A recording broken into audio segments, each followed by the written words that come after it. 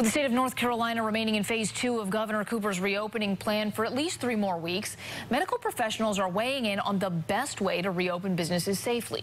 CBS 17's Holden Krowicki is digging deeper into a plan that promises rapid results. Right now, we're not on a good trajectory. We have a lot of people getting infected, and it's a lot worse than you think it is. As the nation moves further into the coronavirus pandemic, Dr. Larry Kaplan says there's one thing we should all know. We're never going to get back to quote-unquote normal. Dr. Kaplan says part of the problem is the rising demand for testing across the country. We're short on test kits. We're short on reagent. We're short on lab space and lab availability. We're short on personnel to be able to do it.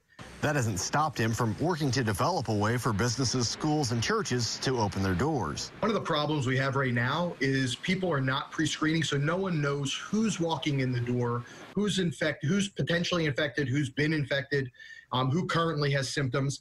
Part of that pre-screening process would allow temperature checks along with a series of questions, and then Dr. Kaplan believes social distancing can be forgotten. If everybody's wearing one of these, you don't actually have to be 6 feet apart, because this is a barrier.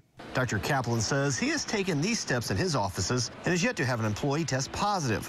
That's why he believes that if businesses stick to these steps, the pandemic could be over in 6 to 8 weeks. This is a public health issue to get people back to school, get people back to work, and get our country back open again. And people need to be mindful. For more information on the plan and test availability in your area, go to our website, CBS17.com, and click on the link to this story. In Raleigh, Holden Krowicki, CBS 17 News.